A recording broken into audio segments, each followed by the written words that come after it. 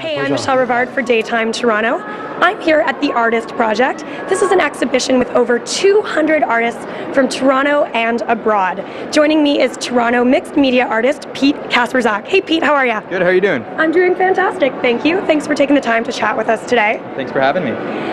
This is your first time with the Artist Project, or have you been here before? This is my second year at the Artist Project, and today I'm showcasing some of my new stuff, which I'm really stoked about doing, and I hope I get a good response. Yeah. How did you get involved with the Artist Project? Actually, in 2009, Claire came up to my booth. I was at the Toronto Outdoor Art Expo. She saw some of my stuff. I submitted some of my work, and I was on board last year. Was the first year, which is great, and I'm hoping for another great year this year. So do you feel like the Artist Project has been helpful in your career as an artist? I have to say the Artist Project has been the best show that I've been a part of. They do a bang-up job. Everything here is so great. I'm just excited and honored to be here, actually. It's Very great. good. It's great. Thank you. So you are a mixed media artist. I am. You do a combination of photography and painting, is that correct? That's correct. Like for this picture here, I take a photograph, tweak it a bit in Photoshop, make sure it's size as, and I always paint on top of it, give it that final touch. I put paint where I feel it's needed.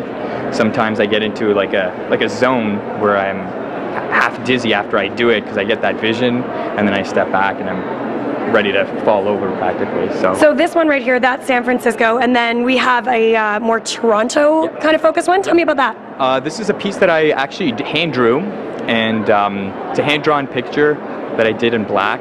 I converted that to a vector format file, and then I cut it on a plotter, and I mounted it on a black matte backing to give it that kind of popish shine. So I've seen from looking at some of your work online that you have you like nighttime sort of stuff, and I've seen a lot of Toronto work. Is Toronto a source of inspiration for you? Absolutely. Toronto is my hometown, and nightlife, I'm a nightlife kind of guy, so a lot of my pieces are based upon that. I love being out at night, and that's 8 o'clock, that's when I wake up. Normal people wake up earlier, but 8 o'clock is when I wake up. 8 o'clock at night? 8 o'clock at night, yeah. So I'm ready to go at 8 o'clock, and all my pieces have that kind of urban nightlight kind of vibe to them. Are there any areas in Toronto that you particularly just are totally inspired by and love shooting? You know what? I have to say, whenever I take a picture of Toronto, I like people not to know that it's Toronto. Like, as for this one here, you can see the CN Tower, obviously, and you can tell that that's Toronto. But a lot of the pieces, I like to have, oh, where was that taken kind of thing. Oh, that's Toronto. A lot of people wouldn't know where that photo is actually taken. So I like to find little niches where not too many people have shot, and try working with that. In every, I just want to get the perfect shot from wherever I am. And then you also do some t-shirt design and sneaker design? I do. This was actually one of my shirts. Toronto, it's like the subway line. And oh, I've been looking at that and I hadn't noticed, but yeah, for sure. TO, so I'm very cool. Toronto guy, so I like to incorporate all my art into something fun and funky that you could wear. So yeah, absolutely. Cool. So we have a piece here that you took in LA, and you're going to kind of show me how you make it. So tell me just a little bit about the history of this photo. Okay, well actually I contacted the Hollywood sign people, and they gave me the okay to go up there and shoot. And it was a bit of a process of getting the security and like all that. So during the day you're allowed to go up there, there's joggers, it's quite a hike though. So me and my buddy parked the car and climbed up the hill. It took about 45 minutes. It doesn't look high, but it is high. And then we sat there for about half an hour, and I just wanted to get the right photos. And then from there I sized it to what I want, and I obviously paint on top of it to give it that last kick. So you've done a little bit, some yellow, some pink, and we're going to add a couple stars in? Yes, absolutely, absolutely. Okay. I saved that for you guys, so awesome. I'm just going to put up a few little stars, and yeah, hopefully finish off the piece. Let's see how you do it. Yeah. Very cool. So Pete, grab your paint, it's all good. Yeah, I wanted to ask you about some other Hollywood connections that I read about you doing. You've worked with some pretty big clients, hey? Yeah, actually, I have. My buddy lives down in Hollywood, and he was the guy who kind of accommodated me down there, told me where to go, and from there he was the main hookup. Like, I've never been there. He was great.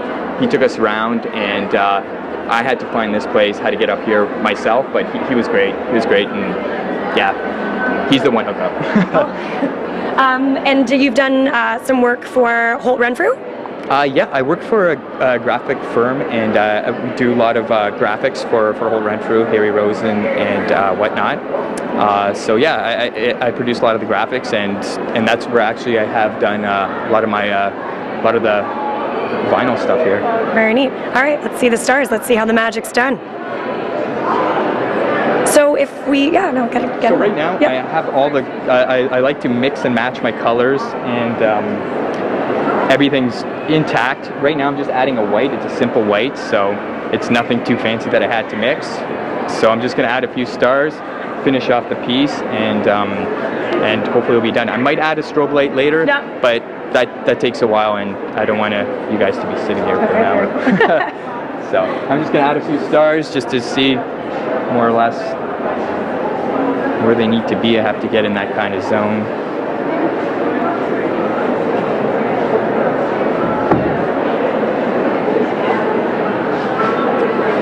So if anybody's interested in learning more about your art or maybe purchasing some pieces, how can they go about doing that?